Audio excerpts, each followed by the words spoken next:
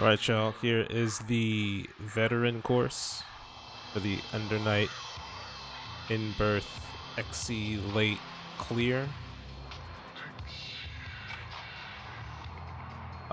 This has a little bit of extra information on just about every aspect of the game.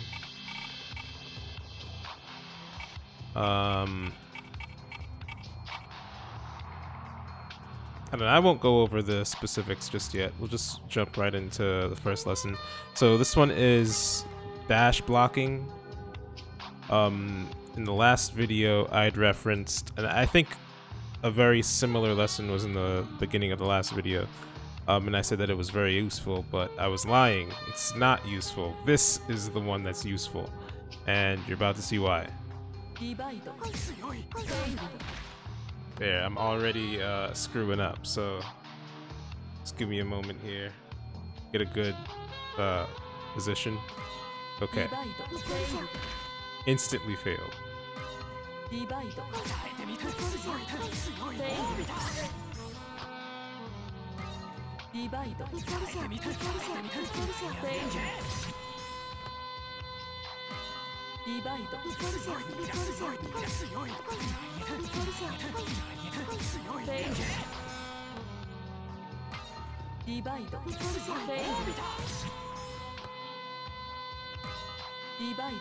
So what I'm trying to do here is buffer a dash while I'm blocking.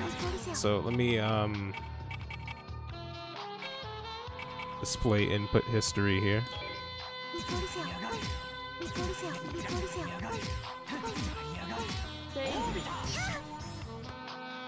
So I'm trying to buffer a dash. As you can see, I'm pressing the button before I exit block stun. But if I do it too early, then I screw up. And if I do anything other than dash, it counts as a failure because basically had I actually done that move, then I would have gotten hit, I think.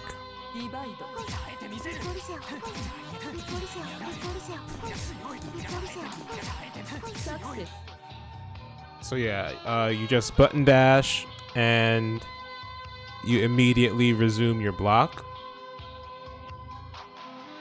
And that way when you're in a situation against a character that just has a relentless ranged offense, you can kind of get in safely.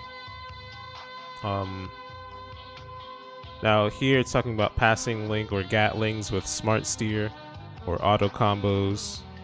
And I mentioned this before, how you can do BCAA. So yeah, this is something that you'll see in combos sometimes. You can kind of overcome that combo limitation by using auto combos, or at least chunks of them.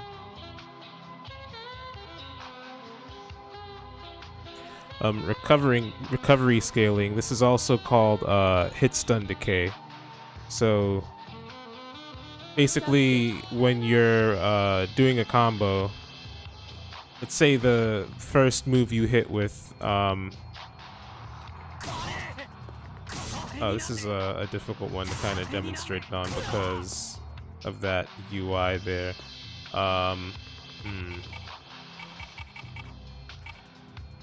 There's no way for me to like hide the UI, but maybe if I can just pick another lesson. So this is 518. I'm gonna pick a different challenge just to show what I mean.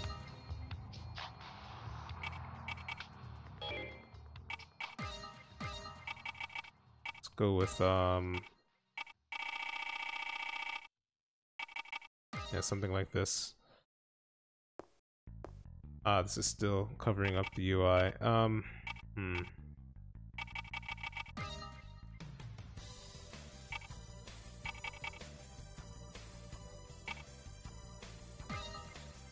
Maybe this one. Alright, there we go, you can see it. So what I wanted to show before was, was how the farther you go into a combo, the less hit stun your attacks do. Like there's hit stun decay or a penalty on the amount of frame advantage that you have. So if you look in the upper left corner where it says 1 hit every time I land a hit, you'll notice that there's a bar underneath the text there, right above the damage. And it kind of starts off fully white and full, and then it kind of depletes towards the middle from the sides, where the white bar runs out and you just see the empty blue bar filling it up. That bar is essentially tracking the amount of hit stun that the attack has.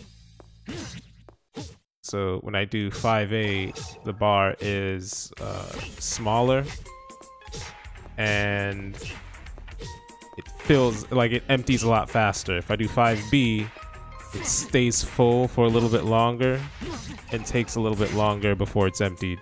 If I do 5C, it's even the bar is even bigger, and it seems to take a little bit longer before it starts to empty. So how can I show this?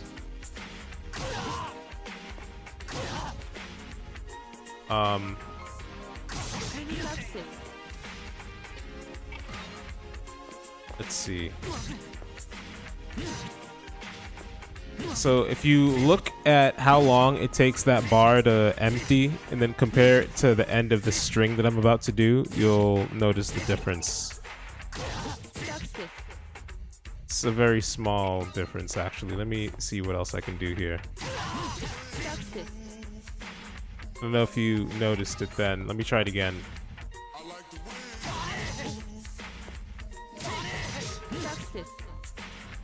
So if I do 5B raw, you'll notice that that bar stays there full for a little while before it starts to empty.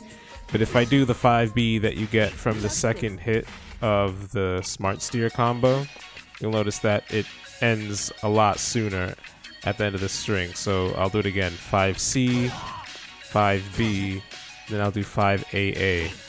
But when I do that, it'll complete this. So just, you want to compare how long it takes that bar to empty from a 5B. So see how it stays full for a much shorter amount of time. So essentially I went through all that to just kind of demonstrate what the game's talking about in 5.17 recovery scaling. Essentially there's just that penalty to all of your subsequent attacks as a combo goes on. With certain attacks will put the opponent in a knockdown state, which is like a fixed period of hit stun, usually while they're flying through the air or they're being wall bounced or something. So in a lot of games, you'll notice that the longest combo take advantage of special damage states like soft knockdown or hard knockdown, so that you can extend the combo a lot longer than you normally would. So you do like a short string and then go into, I don't know, some sort of slow but will still work in a combo special attack that puts the opponent in a special state. So if you decide that you want to create your own combos, maybe after learning some B&Bs from a wiki or from the mission mode in this game, then that's one way that you can kind of lean on to make your combos a little bit more efficient when you land a hit. Now the second slide is saying that the hit stun scaling or hit stun deterioration is it's worse if you start with either an assault jump attack or an assault aerial, or with a light attack with the A button. So, and it's also reminding you that on counter hit, hit stun lasts a few frames longer than it normally would. So you might be able to combo one move into a much slower move than you're used to doing. So maybe 5C into like some strong special where you would have normally had to press a faster button in order to combo in time. So yeah, it's useful information. I just wish the game kind of harped on it a little bit more, because especially in the veteran course, you kind of don't want to have a surface understanding of these things, and they'll sometimes just have a lesson that might be a pain in the ass to get through the first time that you could actually pass and not really understand what it is that you're doing. So I don't know, this tutorial is good, but I think it's it might be that the people translating it didn't really have a background in fighting games, so like they use the wrong words for things even though they might have been like technically correct translations. It's just not the lingo that fighting game players normally use. Using the same moves twice, yeah, there is a diminishing returns aspect to combos in this game. Let's see if I can do this.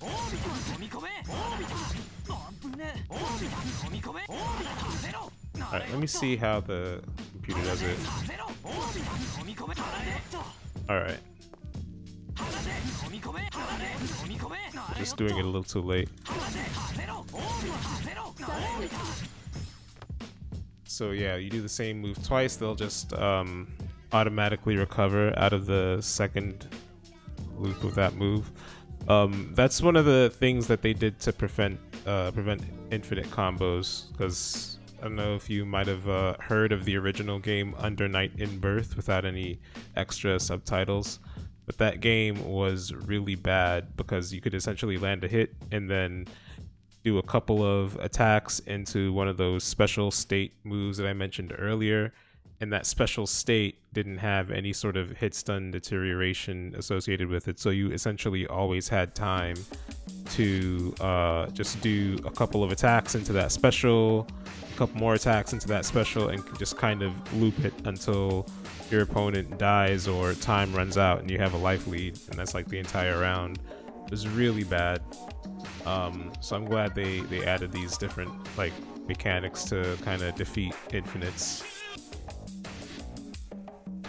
So delay cancel, they're just kind of explaining something in depth that you would normally notice in some instructions in mission mode. They would just say delay an attack and you might wonder what that is, and then you watch the demo, you see that essentially it means that instead of doing like, you know, ABC, you might do ABC like a little bit slower.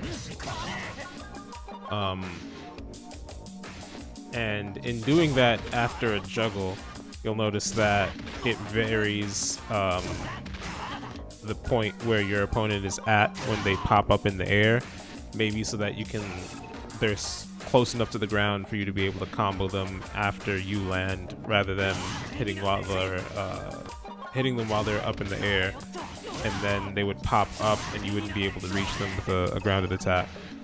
So let's see, 2C and then increase 5C.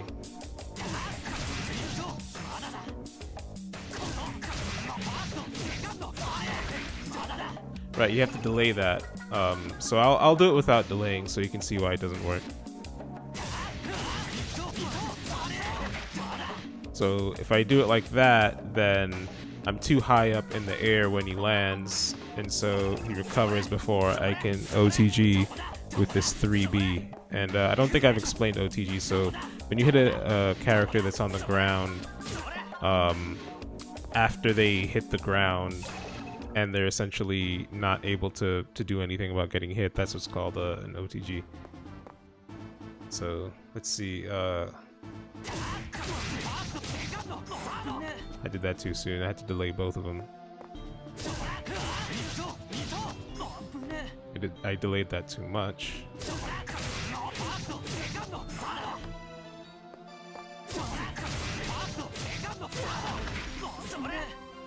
Might need to mash out the 3B.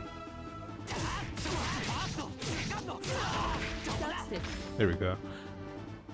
Normally you would like maybe mash it out to get an idea of what the timing is like, but then, you know, over time just practice it so that you're not mashing. Yeah, definitely try to avoid mashing in this game, except when you're trying to do something like a reversal.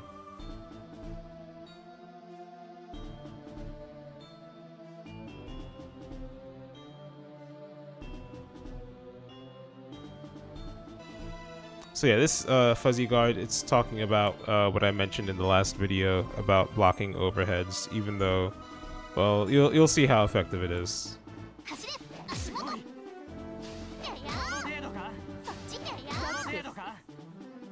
So I'm not sure how obvious that was, but essentially you just kind of react to something that looks like it might be an overhead. With Nanase, you know, it's kind of her whole gimmick, so it can be difficult to defend against.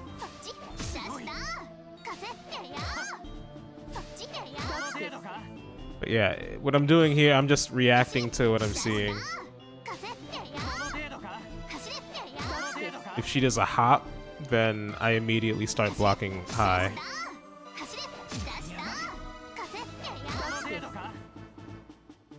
But another part of it is when you get kind of used to the timing of those attacks, you'll notice that the low follow-up actually comes out a little bit sooner than the overhead. So you can kind of always block high, but you still have to kind of learn the timing.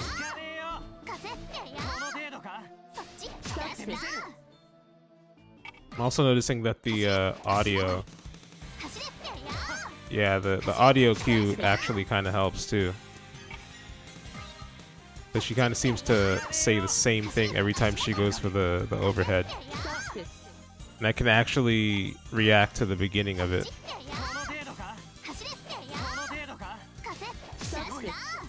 Alright, so I'm gonna close my eyes and see if I can block it that way. Then I'll know.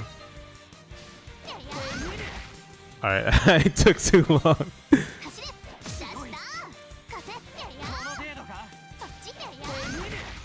Yeah, it's unreliable, but I don't know.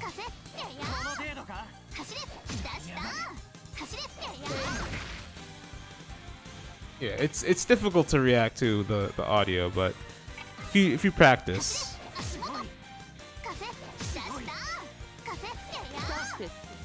Yeah, I think I did it with the exact same timing each time there, and it still worked. So essentially, you want to block low and sort of feel out what the timing would be to block the overhead if that was the next attack. So it's kind of like throw teching, but for an overhead. Like you're option selecting between blocking low and blocking high by doing an input that sort of protects against both options. So an option select, which I don't think I've seen in the game yet. I think it's in one of the later lessons. But in fighting games, an option select is when you just kind of do one thing and you just cover multiple things. So I'm not sure if I went over that when the game had the lesson about the delayed throw tech earlier on in the last video. But yeah, that's definitely a thing in fighting games. So for example, in this game, well, you already saw the delay tech stuff, so I won't go into it again, but that's probably the simplest example of a throw tech or an option select. Later on in this video, there's going to be some more stuff on option selects, and I'll point them out as they come up. And I think they're all in like a section. There's like 3 of them back to back to back.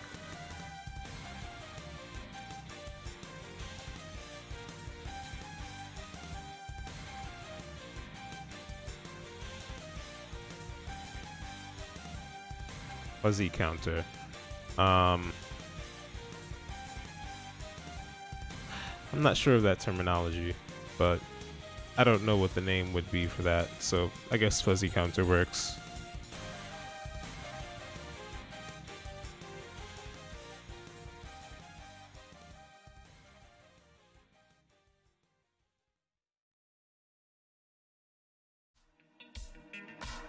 So yeah, this fuzzy counter, I guess to go over a fuzzy input, it's when you sort of, and you kind of know the timing for the next possible set of things that your opponent might do.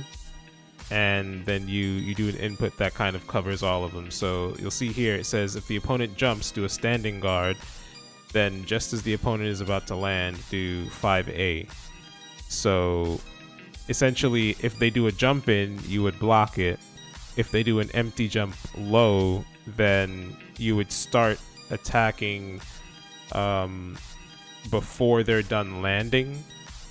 So because an aerial has startup frames, if it's still in those startup frames when you land, then you just have your landing recovery frames and your attack doesn't come out.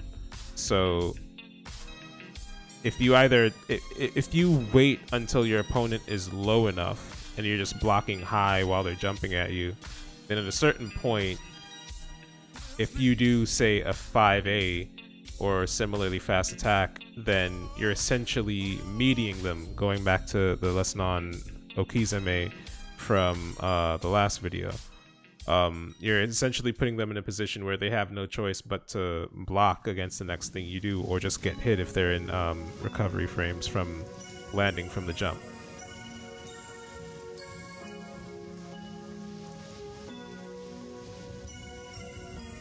So yeah, the opponent will do a jump attack mixed with an empty jump low.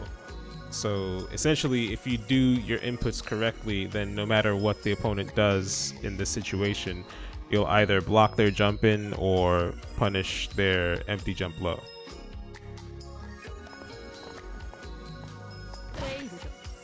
So there I pressed the button too late.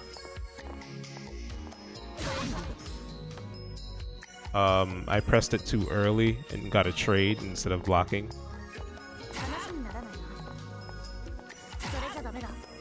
It's okay to press the button while you're in block stun, but you also have to press it before they land and hit you, so it's a narrow window.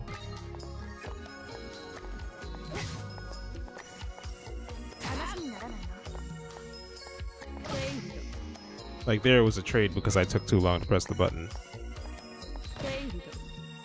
And again, I just took way too long, so I got hit.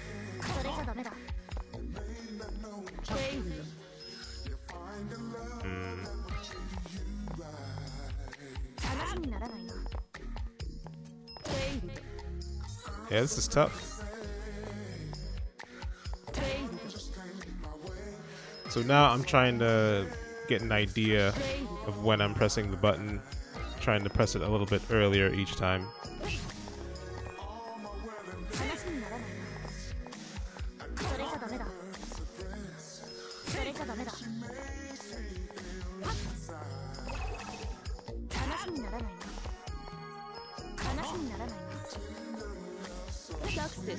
So yeah, I started getting used to pressing the button when he was at roughly her face at his waist. Once he got to that point, then I knew if I pressed the button, because he starts to fall a little bit faster, that by the time he fell, he would just start getting hit and he wouldn't be able to do anything. So yeah, fuzzy counters, that's something that you're going to want to know, but generally speaking, you're going to want to prefer doing an anti-air to a fuzzy counter, and that situation I think is one you'd only be on wake up in general.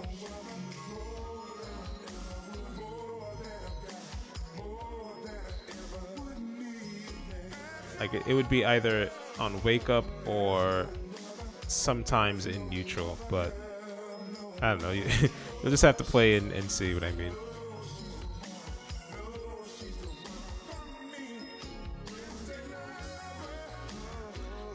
This is saying that the throw tech window is a little bit longer than it takes to actually finish getting grabbed, so you can kind of react to the throw, even though you're mostly going to want to anticipate it and do a delay tech.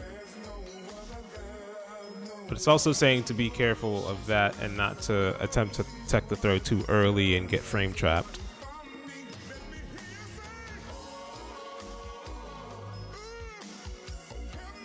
So yeah, when the opponent comes close, tech the opponent a bit after you go into a crouching guard position. This should allow you to guard against both normal attacks and throws. This is essentially saying that you can, yeah. Didn't actually throw though.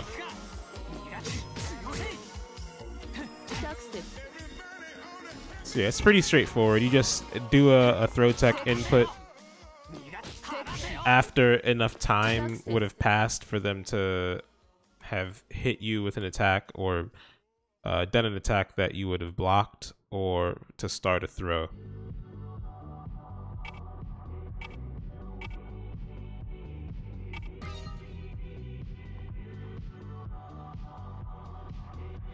And this is mentioning that when someone does a gold grab, essentially does a throw or attack throw, or not attack throw, a special throw, while you're in block stun, you have an even wider window than normal to attack the throw. So yeah, the gold effect will help mark the proper timing. So yeah, you can just kind of react to that gold effect there, and you get it 100% of the time. So this is what I was saying before about not having to worry too much about getting thrown in a situation like that, because you just have so much time to tech. So yeah, that's a good lesson for kind of getting used to that throw tech timing for gold throws.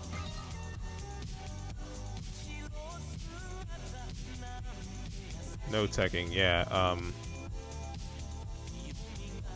think this is also called what, throw escape miss or something. Let me actually look this up.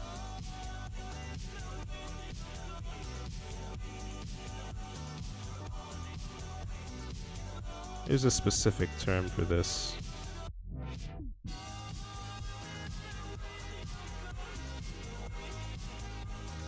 What is it?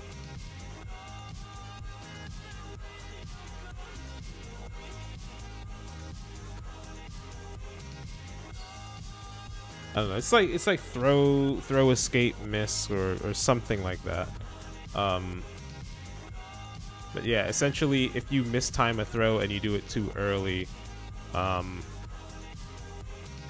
won't work.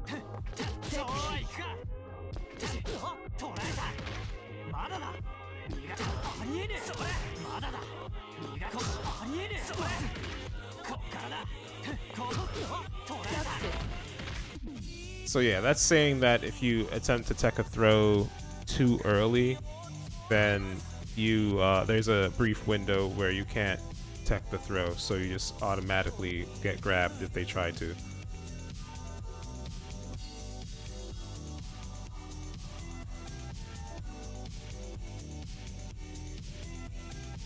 Now this is a really good option select. This one that you want to do on wake up. Yeah, hold guard and A and then time D to do attack against throws.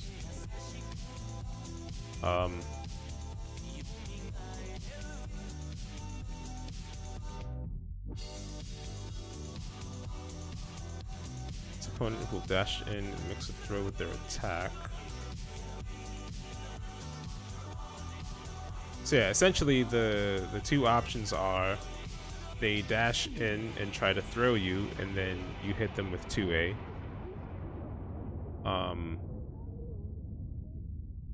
Or they dash in and try to attack you, and you block the attack. Or yeah, that's pretty much it. Either you tech their throw, you block their attack, or you hit them, just like it says.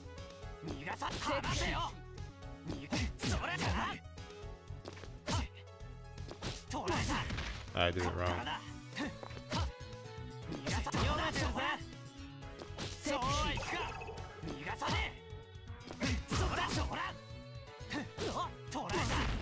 I missed the tech input.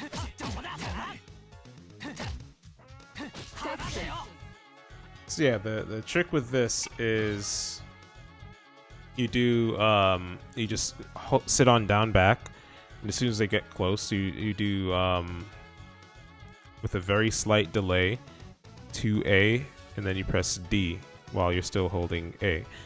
So you essentially have 3 inputs. You have your down block, you have your 2A, then you have your throw tech. Because you're doing the throw tech a little bit late, there's time for the throw to actually come out so you can tech it. And you're not committing to anything.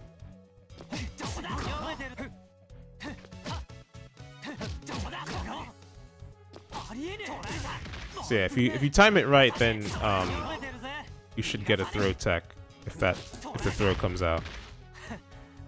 But I'm taking too long to press D, so it doesn't come out as a simultaneous input.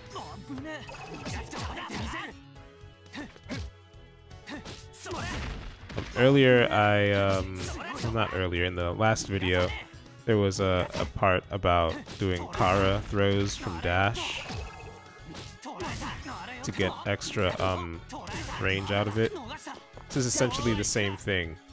Well,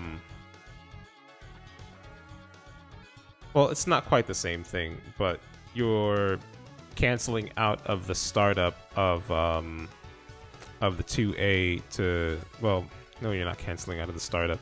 How do I put this?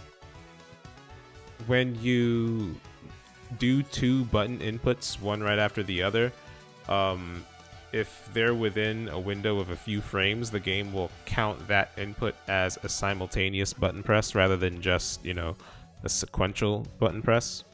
So if you're in block stun while the input buffer is running, then it'll prioritize the simultaneous button press over the single button press. So it'll prioritize A plus D, your throw tech, over the 2A. So if you're not in block stun, you'll get the 2A, but if you are, then you get 2AD. And if you got grabbed maybe during your 2A, then after that point you'll input your throw tech. So that's how the option select works. Now, this is an anti-air option select. This is saying yeah, 2A isn't going to work on assaults because they have low crush, meaning low attacks just don't really work on them. So you want to option select with an anti-air, in this case hides 3C instead. And this is saying you want to go back to your crouching guard to make those the options. So here your opponent runs up and will they'll dash and do a throw, they'll dash and do 2A, or dash and assault. So you want to sit on down back because that's your default guarding motion, your default stance, I should say, since low attacks can be pretty quick compared to overheads, which are reactable for the most part. So as soon as they get in throw range, you do 3 plus A plus C plus D. So because the 3C is a higher priority than 2A, then if you do them both on the same frame, you get 3C. If you get thrown, you'll tech the throw. If they attack, then you're only inputting this for 1 frame if you can get away with it. So you should block their attack. Otherwise, if they assault, then because your 3C is the highest priority move in a neutral situation, when you're not in any form of stun, then you get your anti-air. So I forgot to press D. There we go.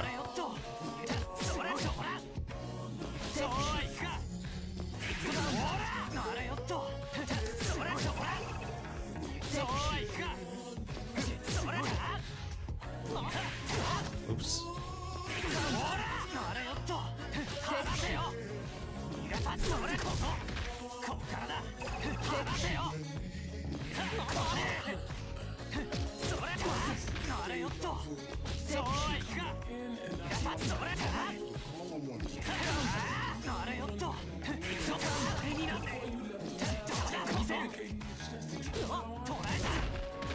Hang on, let me restart this. I think I did my throw tech too early.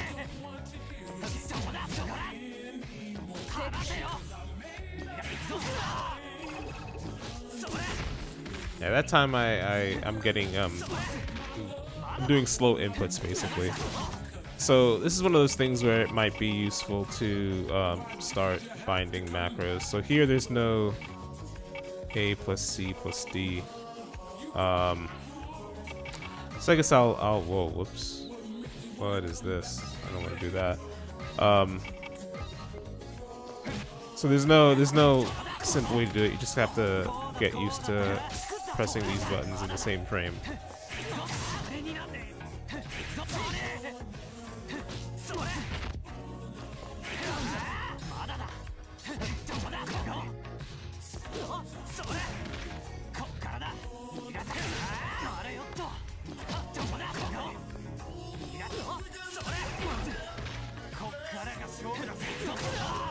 It's really weird that I'm getting a throw. Oh, it's because I'm not doing them all on the same frame, maybe?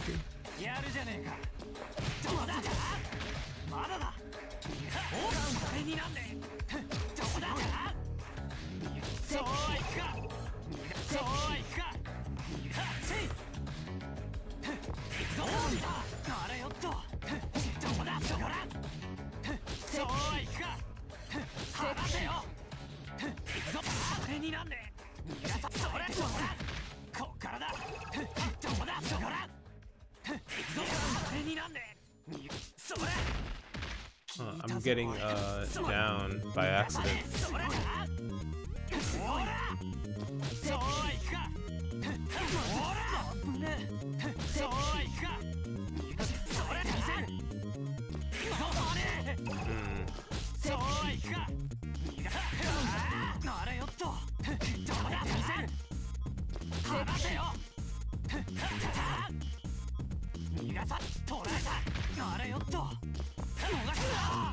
I don't know why I keep not getting 3C here.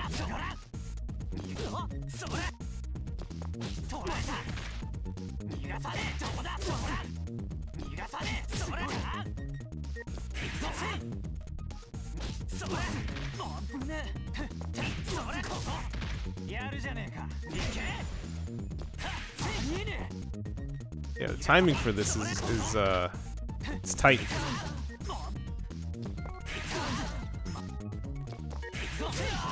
I'm trying to do 3C, but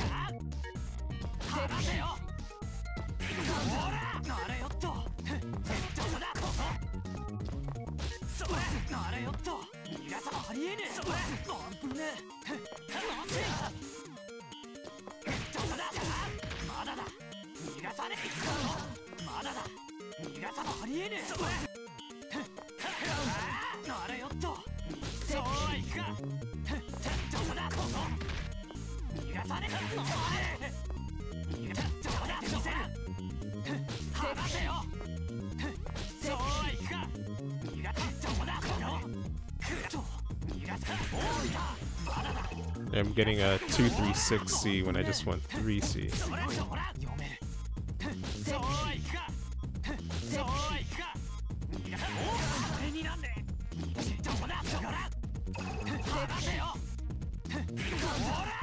There's 3C.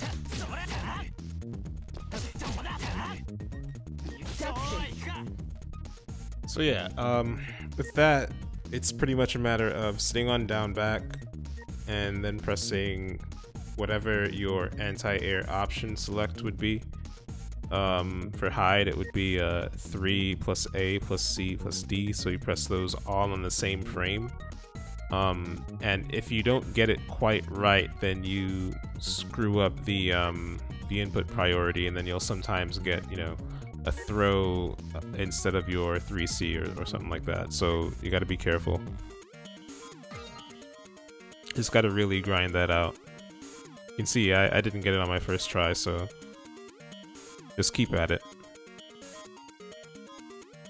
Definitely don't try to so to practice that with your own character, if you're not using hide, you're gonna want to set up a dummy that similarly dashes at you and then does certain things randomly.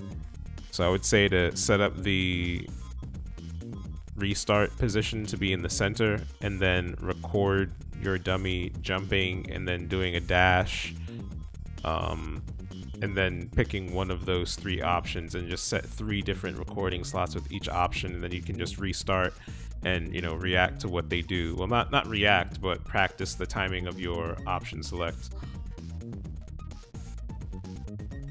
And even better, when you notice yourself getting hit by these mix-ups on your opponent's approach, you can kind of watch the replay and note what they're doing, and then record the dummy doing those things so that you can kind of learn that matchup a lot quicker than you normally would.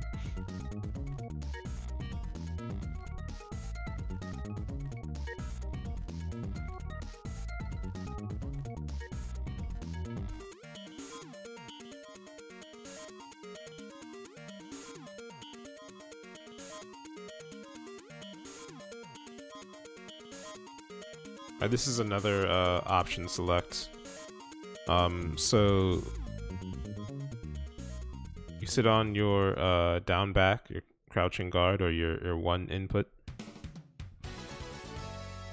and when they dash up to you, you want to do a delayed stand block plus dash, a delayed command back dash, and then keep holding the A button and then press D. So if you get those 3, well, I should say those 2 inputs down correctly, if they try to throw you, you'll tech the throw. If they try to attack you, you'll guard the attack, and if they try to assault, you'll dash. So essentially, it's the same option select as the last one, except instead of trying to anti-air their assault, you're trying to backdash away from it, so you can just whiff punish it. How do I put this? You would still get some invulnerability time while backdashing, but I'm not sure how that would stack up against an assault. So which one of these option selects you pick kinda is gonna depend on your positioning, how good your character's backdash is, and just, you know, you just kind of try it and see how it goes.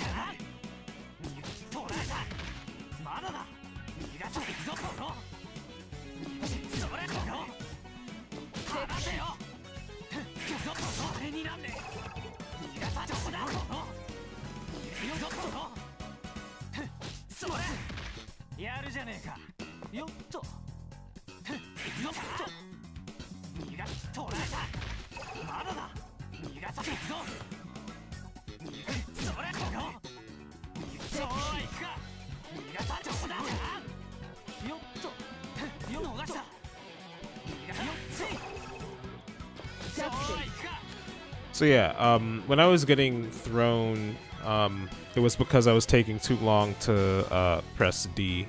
So that's why this is really good for at least getting the timing down of the inputs. But well, I guess a tech and a backdash option select would kind of it would be a universal timing. So this actually is a really useful tutorial mission to use for practicing that.